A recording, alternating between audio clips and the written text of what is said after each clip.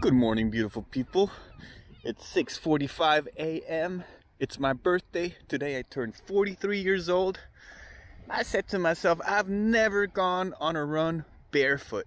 My goal is to do 10k.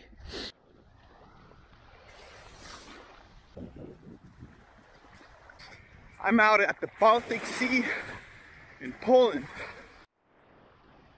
1k, no problem at all, yo. 2k, all good, all good.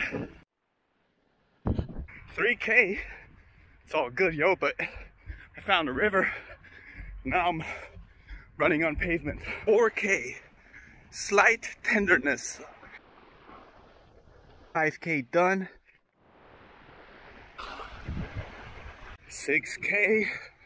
The big lesson of the day is you need to change your foot striking if you're gonna run barefoot and if you're gonna run on sand. So I changed my stride to mid-foot landing and it's all good, yo. 7k, yo. Looking good, looking good. 3k to go, no problem. Here we go, yo. Cold water feels amazing on the feet. 8k, still doing good, still doing good. Oh, it feels so good to put the feet inside the water and get the sand out from in between your toes. 9k, one more to go. There we have it, yo. 10k, 57 minutes. First time running barefoot on a beach and pavement. Pavement didn't feel so bad, but you certainly need another level of callus to do a long run on pavement. I felt connected. I felt grounded. It felt kind of like a deeper experience to go barefoot. I'm not trying to mystify anything about barefoot running. I usually run with my vivobarefoot. So I guess I was already prepared for this beautiful water.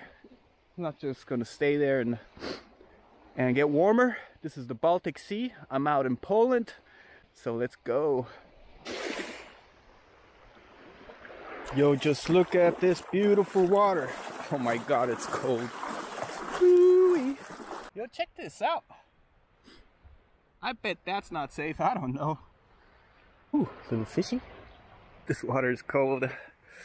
I can feel my testicles just below my belly button, yo. Oh, fucking hell.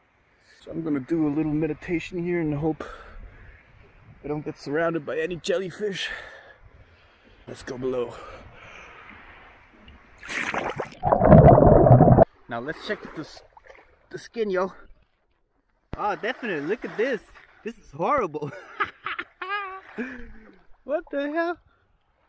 Oh, I got two here too. Yeah. You live, you learn, yo. Holy shit. This is where I'm staying now. My pink and blue trailer.